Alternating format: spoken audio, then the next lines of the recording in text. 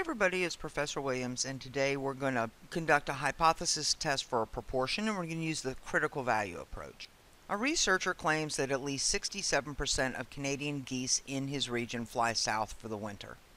He randomly selects 65 geese during the summer and finds that 45 of them fly south in the winter.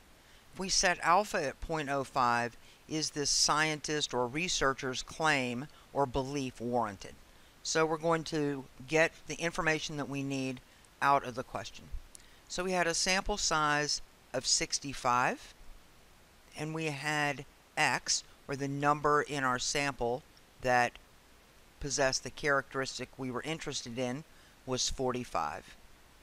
The population proportion or believed population proportion is 67%, and for a proportion we also need Q. And we know that's 0.33 because P plus Q always equals 1. So let's set up our null and alternative hypothesis. So the hypothesized value of the proportion is 67%.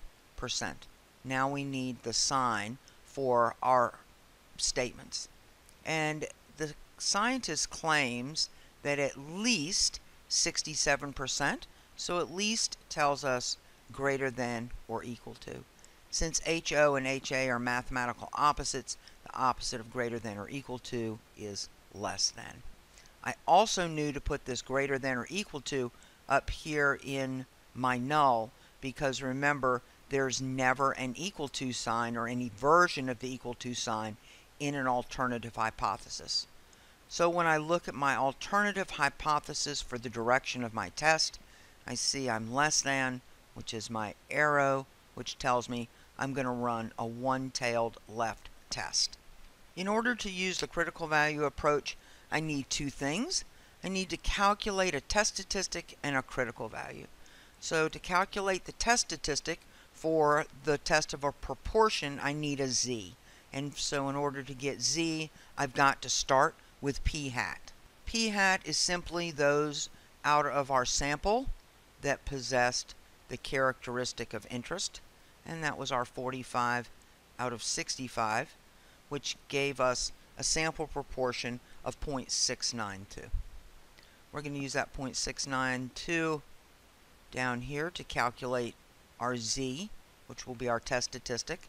I'm going to take my sample proportion minus my hypothesized population proportion, and then I'm going to divide it by this standard error of the mean. So I'm going to take 0.67 times 0.33. I'm going to multiply those two together. Then I'm going to divide them by 65, at which point I can take the square root of the whole thing. And when I do that piece of math, I come up with a calculated z-score or a test statistic of 0.38. So now I need a critical value for a one-tailed left test using z, where my alpha is equal to 0.05.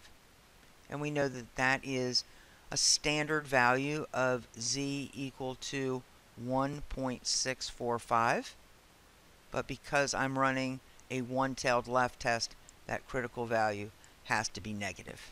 So here I am with my curve. I've identified my critical value, that negative 1.645 here, and we know that if we were to get a calculated test statistic more extreme than our critical value, that our decision would be to reject HO. As long as my calculated test statistic is in this area of the curve, then my decision will be do not reject. So I calculated my test statistic to be just 0.38, which is well out of the rejection region. So our decision will be do not reject HO. There is insufficient evidence at this point to support the researcher's claim that at least 67% of geese fly south in the winter. As always, I hope that you found this useful, and thanks for watching.